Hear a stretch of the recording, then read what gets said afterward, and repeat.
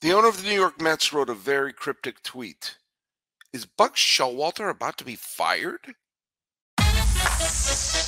You are Locked On MLB,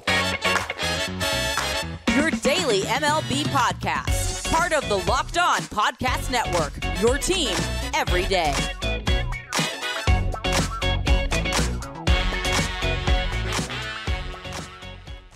Hello, baseball fans, and welcome to Locked On MLB, part of the Locked On Podcast Network, where it's your team every day. This is the daily podcast. We talk about all of Major League Baseball. I'm your host, Paul Francis Sullivan. Look at my lower third. You can call me Sully. I'm an Emmy-nominated television producer who's been a baseball podcaster for the last decade or so, and this is my fifth season here at the Locked On Podcast Network, where it's your team every day. Follow us at Locked On MLB Pods on Twitter and Instagram.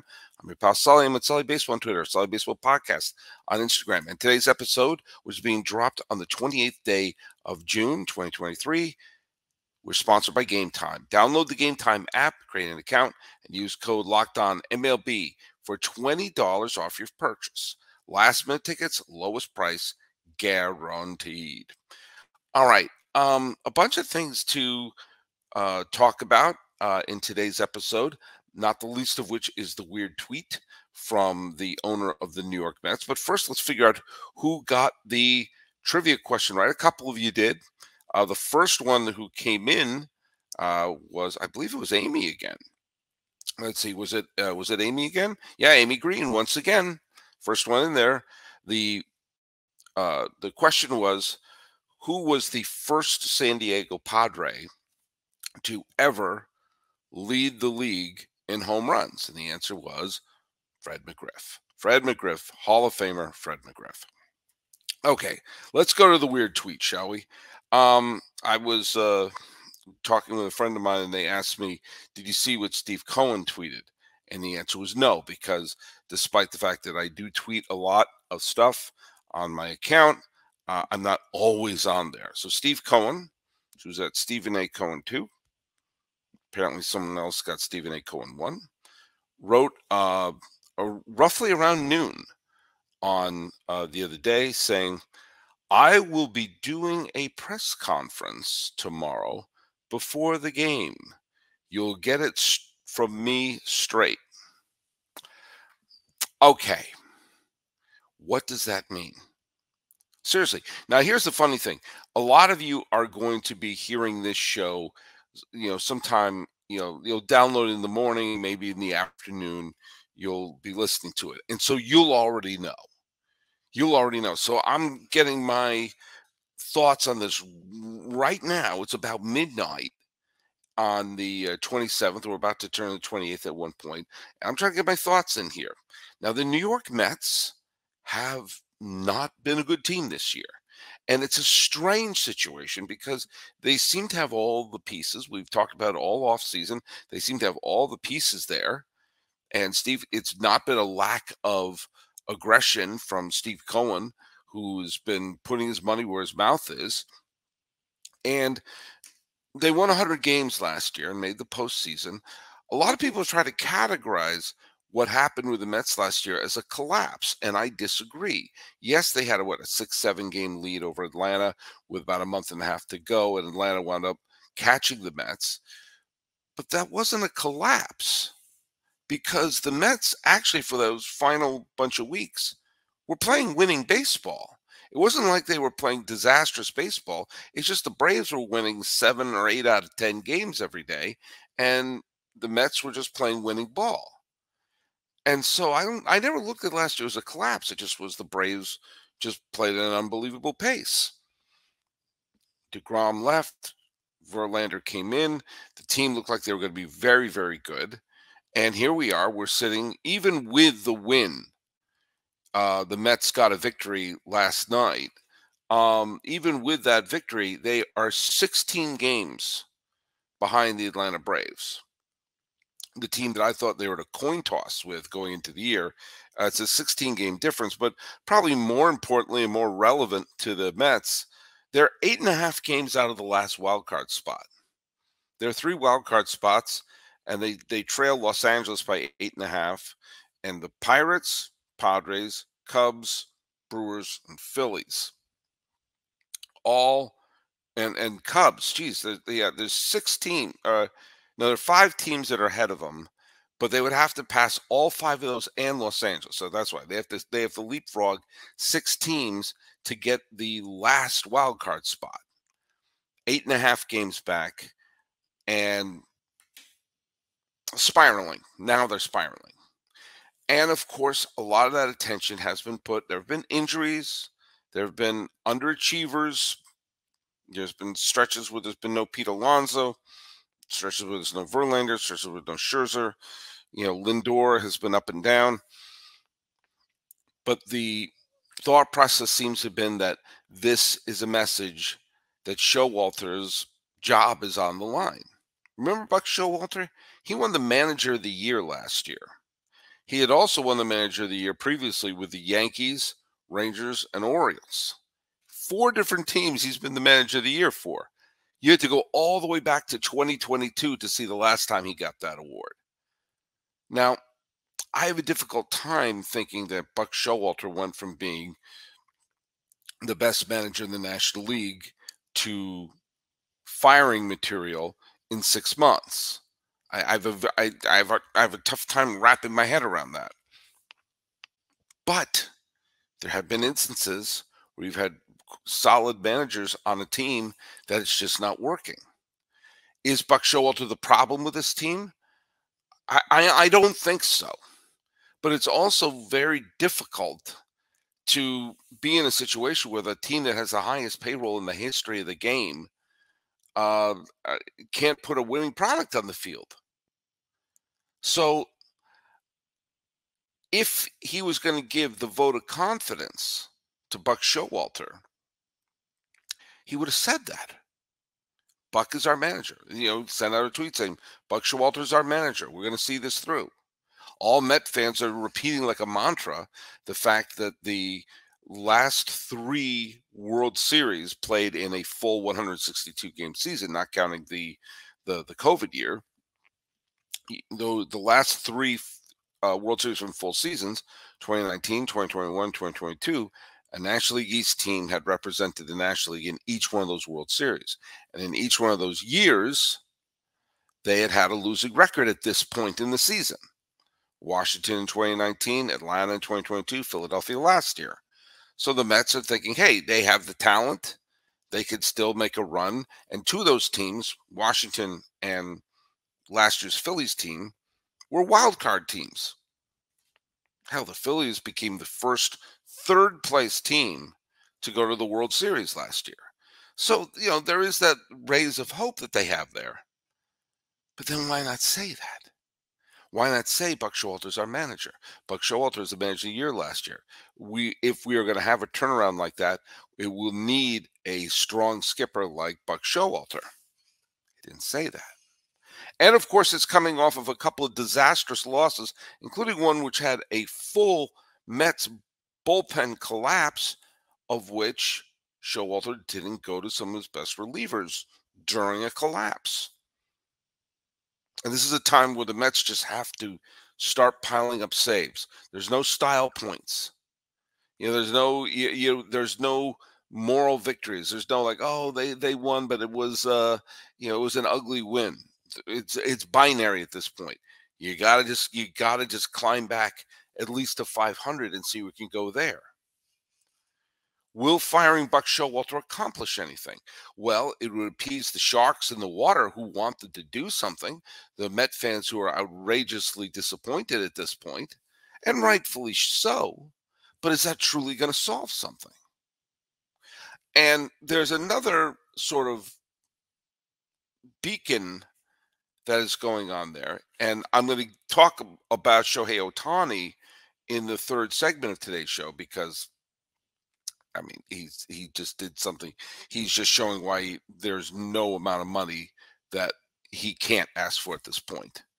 But if you're going to try to make the Mets a impressive landing spot for someone like Ohtani, with some money coming off the books and everything like that, they're obviously going to be very aggressive.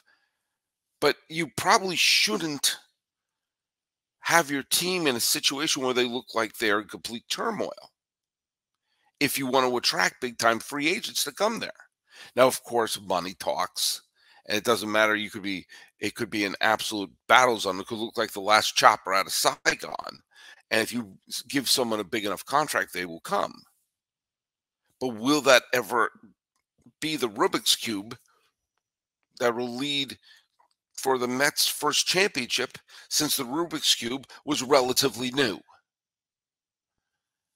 The cryptic message. I think he's going to be fired. I don't agree with firing him. But, we saw last year Girardi's firing may have loosened up the Phillies as they, went on to the World Series. But is Showalter the issue? Is Showalter the problem? Yes, you can point to individual games where the bullpen wasn't held, managed well. You could do the same thing for all throughout Joe Torre's career. Terry Francona's made strange decisions out of the bullpen. I remember watching Giants games with my late father when he would be watching them and they just hear him go, "Boach, Boach, Boach," because he didn't agree with the move. Hell, Dusty Baker's going to the Hall of Fame. He's made all sorts of bizarre bullpen choices up until last year's World Series championship. So that can't be the reason. They're underachieving, but I mean, is that all on him? But I do think it's going to happen. Because why would you do that? Why would you send out, "I'm going to say something, I'm not saying what it is." When enough Met fans are furious and smell blood, but you can't acquire Ohtani yet. They're not going to make a big trade right now. They're not going to trade for Trout or someone who would be a big difference maker. Now, who would you hire? I've been screaming for bringing in one of Bruce Bochy's lieutenants. Take a shot, everyone, because I think that's just smart. I don't think firing Buck Showalter is the right move because, quite frankly, I don't think he's the problem. And I think that would create a sense that the Mets are a team scrambling and in turmoil and panicking. And you could argue maybe now is the time to panic. But the fact of the matter is this: when the owner is being that coy, that cryptic, and is creating a story based on him going tippy tap, send, he's on the verge of doing something that's kind of drastic. Whether or not it's the right thing to do, well, that's the topic of another story. But you know what? It's not my team. I'm not a billionaire.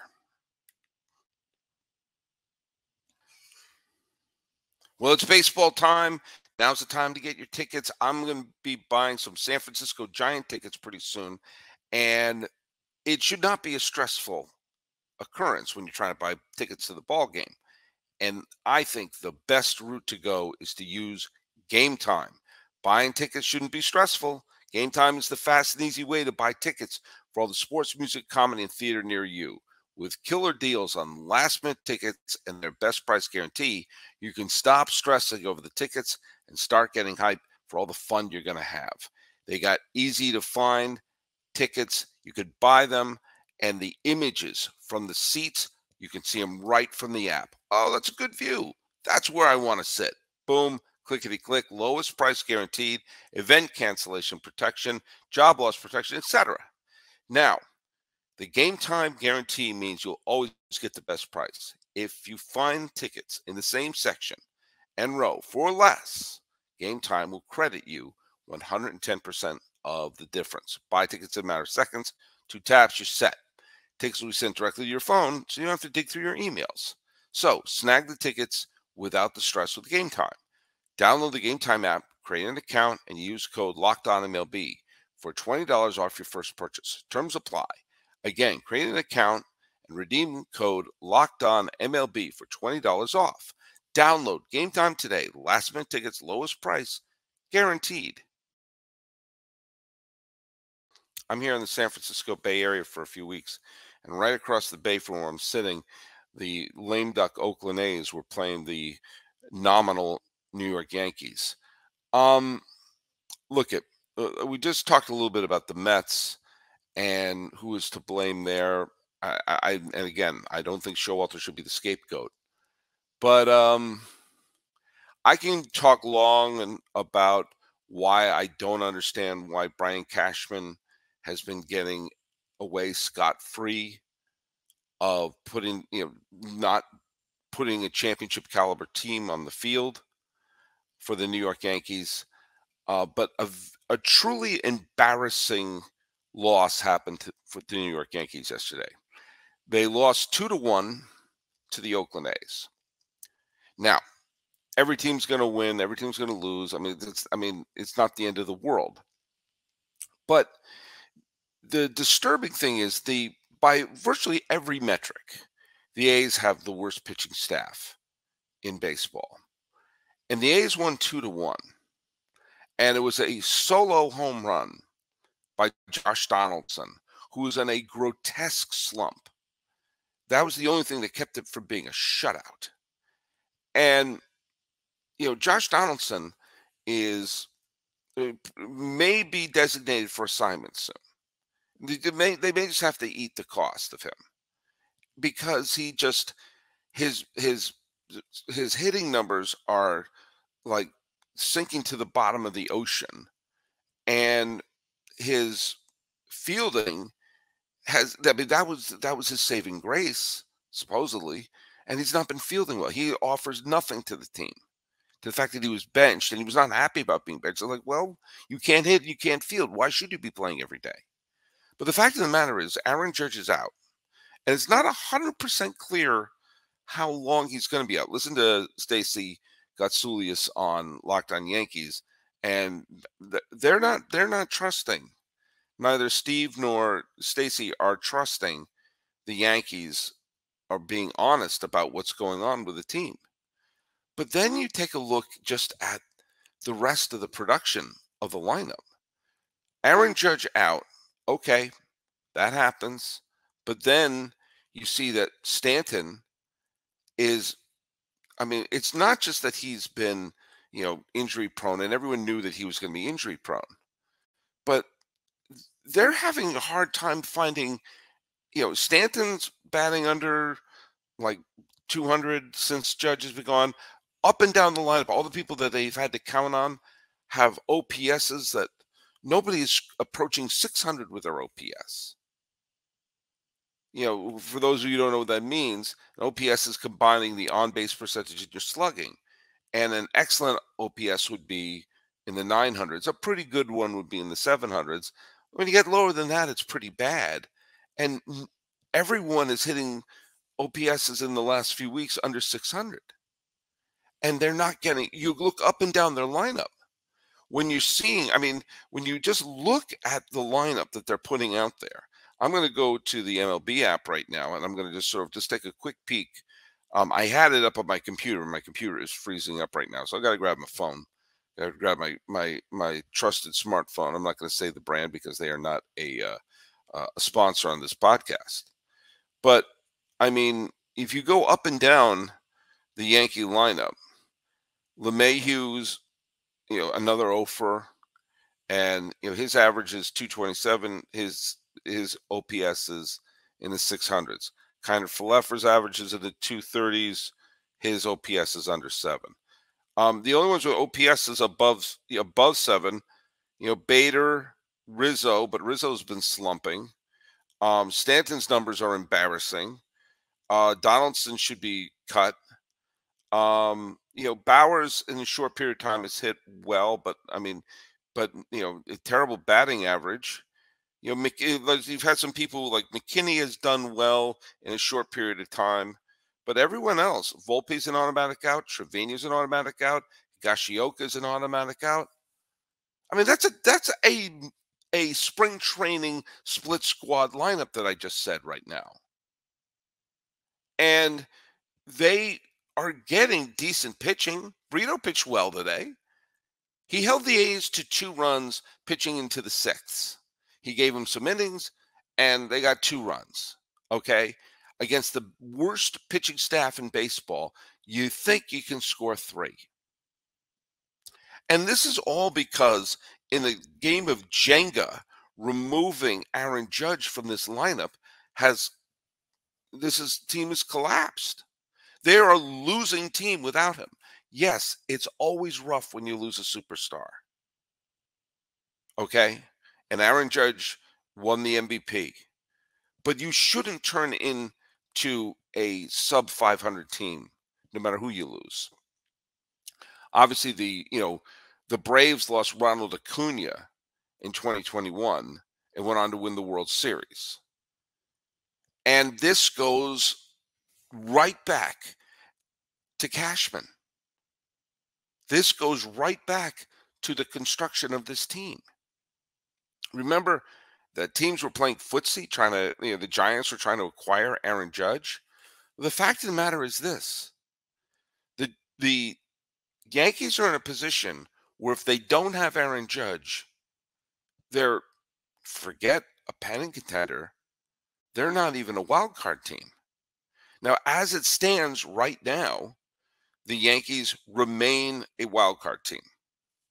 As it stands right now, where we're almost exactly at the halfway mark of the season, the Yankees are 43-36, 544, which is tied with the Angels for the second wild card spot. Now, they're only a half a game ahead of Toronto and only one game ahead of Houston. So it would take a modest losing streak for the Yankees and a modest winning streak from the Angels, Blue Jays, and Astros to have the Yankees fall out of the wild card race. Again, with half the season left to play.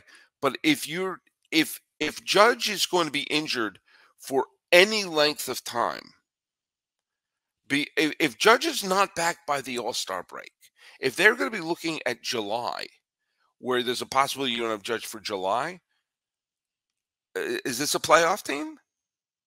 And what does this say about the construction of the squad? What does this say about how they, reaching into the minor league system, be able to find someone to fill in the hole? That they put together a team that if you lose one player, the team collapses. I've mentioned this before, but the last time I saw this with a team was Barry Bonds. When you put Barry Bonds on the Giants in the 90s and in the 2000s, they were a playoff contender. When you removed them, they were a legitimately bad team. Is that what the Yankees have become? They've the biggest superstar that they've developed since the complete retiring of the core is they developed one superstar and that's it. And forget talking about firing Cashman and forget even talking about firing Showalter or Boone. This is Cashman at this point. You can't go around still taking victory laps for 98, 99, and 2000, a team that Cashman was involved in the construction of course, but he did inherit a team that was built by Stick Michael and Bob Watson. If you look at Cashman, when he took complete control of the team, was in 2006. That's when the Levines and the Tampa office had to back off and Cashman was going to run the ship. Since 2006, which, by the way, is approaching 20 years ago, they've gone to one World Series, and they won it a year where they went on a spending spree, bringing in Sabathia and Burnett and Teixeira. But once you've removed the great team that he inherited, think about that.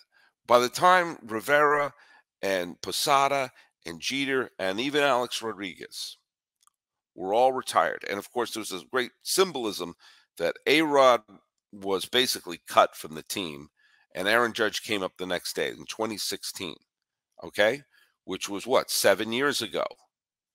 In 7 years, they've developed one superstar. In 7 years, they've made a very good acquisition for Garrett Cole. And then what?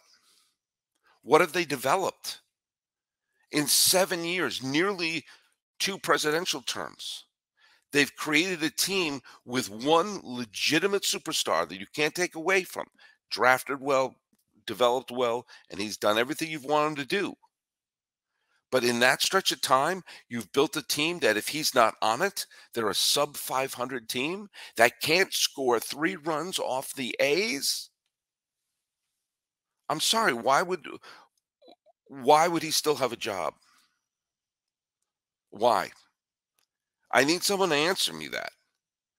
Because when you take a look, you can't keep pointing to the core that he inherited. His core is what? Gary Sanchez? Luis Severino is hurt all the time.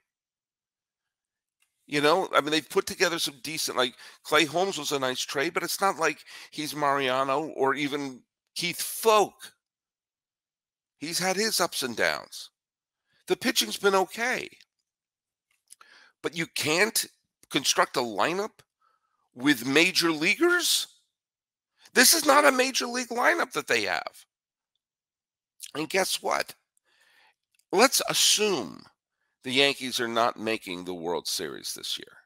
Okay?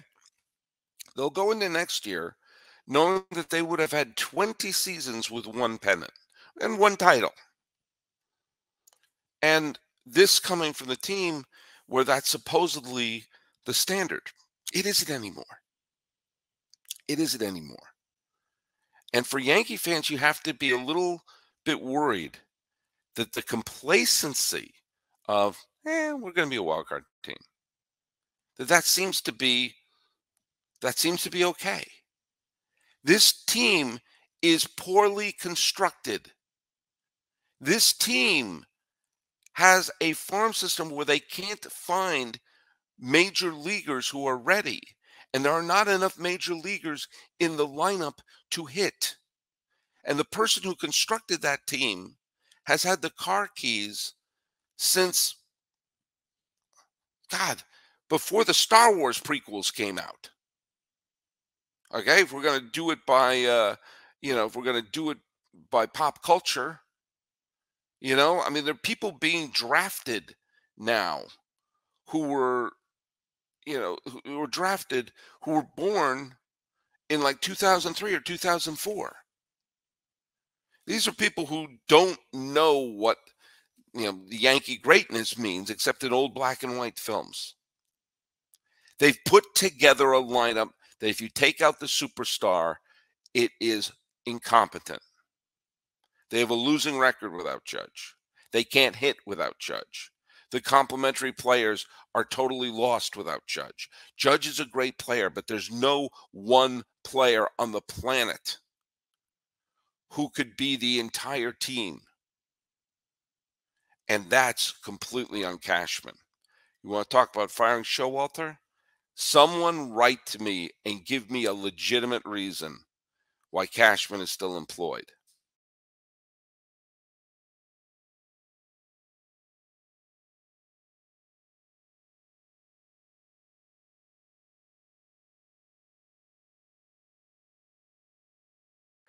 By the way, there was a crossroads of two teams that were playing in Anaheim for the last couple of days. The White Sox have lost the two games to the Angels. They had a walk-off game the other day. They scored on a wild pitch. On Tuesday, the White Sox, lost another game to the Angels. And it got another close game. It was 4-2. But in the end, it was the Shohei Ohtani show. I'm going to bring up the White Sox briefly because, technically they're only 6 games out of first place. And the team that's in first place has a losing record. So it's not like there's a great team running away with the AL Central. And you can say, you know what, if we have a decent month, you can make up 6 games pretty quickly. But they're also, their winning percentage is .420. You can do whatever you want with that number. But they are a legitimately bad team. And they have a bunch of trade chips on their team, of pitchers on their team, whether it's Cease or, whether it's Giolito, the up and down their staff, they have a couple of decent pitchers, of which if they bundled those together, they'd be able to get a decent prospect back because a team would be able to say, hey, we have instant pitching depth. This was a gut check weekend for them. If they had won a couple of games and had crawled back to within 4 games of the division, even a lousy division, you'd almost have to say, well, let's go for it. What the heck is going to happen? But if you're sitting here going like, no, we're just they've had a losing record in the last 10 games, and they're inching closer. They're closer to 400 than they are to 500, and it's going to be in 3 days. It's going to it's going to be July in 3 days. So these losses may just have to hold up the mirror to the White Sox and say, you gotta sell. It's not going to happen. But an interesting thing about last night's game, the Angels, got everything from Shohei Ohtani yesterday. Shohei Ohtani had one of those games that just makes you shake your head. I mean, he won his 7th game. I'm not a big believer in looking at win-loss record. That doesn't tell you much anything. He lowered his ERA to 3.02. He pitched into the 7th. He allowed 4 hits, 1 run. He struck out 10. I mean, you ask that from any pitcher. And then at the plate, he got on base 4 times, homering twice. He owned baseball. I can't figure out if it's as a pitcher or as a hitter. It's a combination of the two. His home run totals he has a legit shot at 50 home runs this year. If you like batting average, he's batting 304. If you like OPS, his OPS is over 1,000. And he's an innings eating pitcher who had to leave because he had a cracked fingernail. Okay, he'll be fine. He'll be fine. The next 5 weeks are the most critical weeks in the history of the Angels. And that includes the year they went to the World Series in 2002. Because they have 2 generational stars on their team. They have Mike Trout, the best player of his generation, and they have the single most interesting talent we may have ever seen in baseball. Have we seen better pitchers? Yes. Have we seen better hitters? Yes. But we've never seen a quality pitcher who's going to wind up hitting 50-some-odd home runs, unless you do go back to freaking Babe Ruth. And if a team needs a quality pitcher and a big bat, yeah, he can ask for the moon and the stars. He can ask for $500 million. Do you know why? Because if you're going to bring in a superstar hitter and offer them a $250 million contract and then sign a superstar pitcher and offer them a $250 million contract, yeah, that'd be a lot, but no one would be shaking their head at it. And now you get both, and you only take up 1 roster spot. That in itself, that you have both of them, and we can still fill another roster spot. Boom. And did I mention boom? And what he did tonight just showed once again, he can ask for whatever he wants. Now, as it stands right now, he is currently on the Angels. And it's the likelihood of the Angels getting him on a hometown discount is 0. Because he will ask for the sun, the moon, and the stars, and he will get them. And they may even throw in a galaxy or 2 to be named later. So the Angels now have to fill in their holes and say, you can win a championship with us. Now, the Angels are 5 games behind the Texas Rangers right now. They are tied with the Yankees for the second wildcard spot.